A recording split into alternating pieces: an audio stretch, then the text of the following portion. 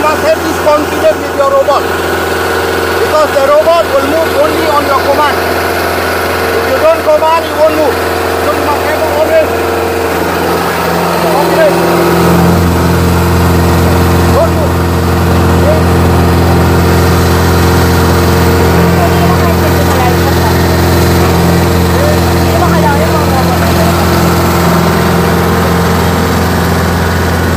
How many times this one? How many times?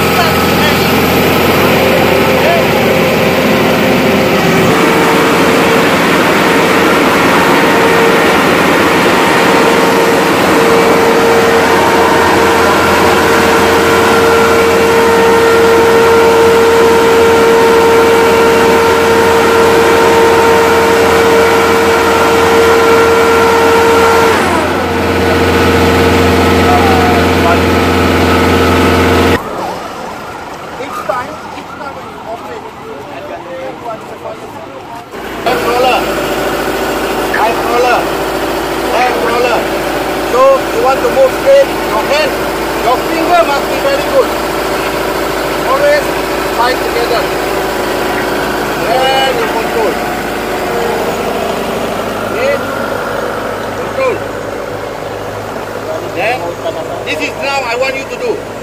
Every one of you do this. Like this. Stop. See, when you stop, you let go. Then, with your pointer finger, pull it back.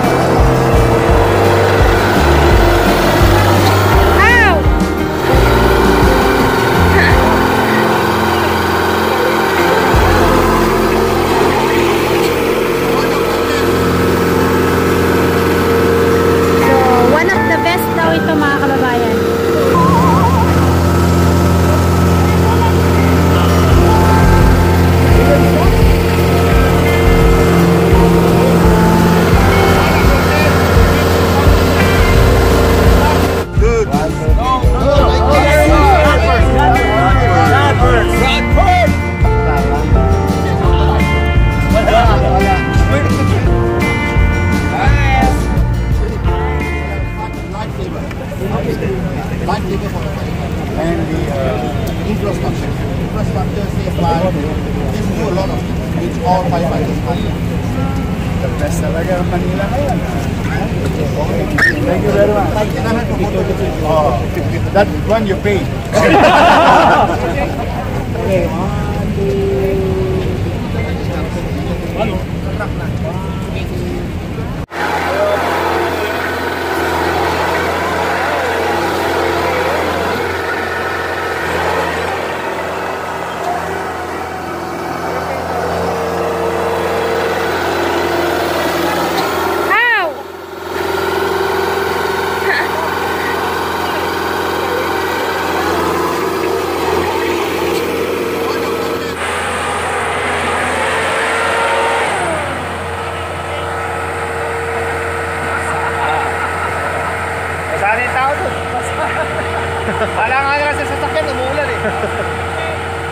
To risk their life for the life saving, and we can send the machine over to pull the infrastructure, to pull down the infrastructure so the firefighters can come and do the rescue for all the casualties.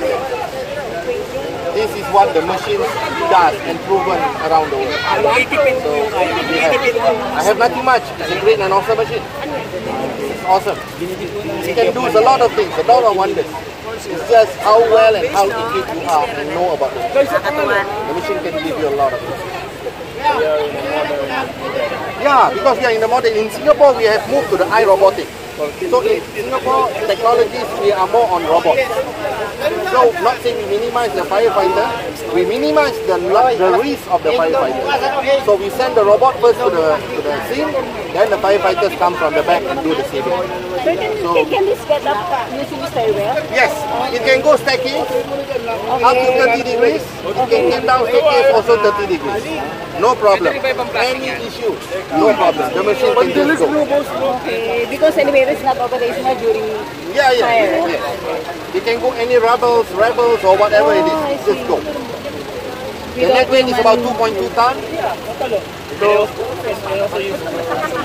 yeah, you can use to push and pull car as well. Driving away people You during can rally. pull car, you can push a car, Okay. and also you can do positive air, supply oxygen from outside to the tunnel, and also from the tunnel smoke to release out to the air. This is what right now in Manila are capable. You can see they buy a lot of accessories there.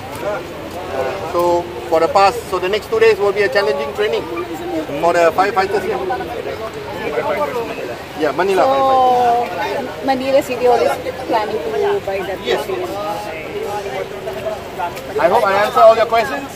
Yes, thank you so much, sir. Thank you so much, sir. You're most welcome. Thank you so much. Have a nice day. Sorry, sir. What is your name? Oh, my name is Aman. Oh, thank you I'm so from the much, Singapore sir. firefighters. Right? Okay. There's a bit of I'm from firefighters in Singapore. So I'm conducting training for this group. I'm specially trained in Austria for the past months and come back to train the Asia's firefighters. So this is my job. Okay. Wow. Thank Thank so you much, for the sir. time, sir. You're most Thank you so welcome. much. Have a good day. Thanks, sir. Bye-bye. Bye.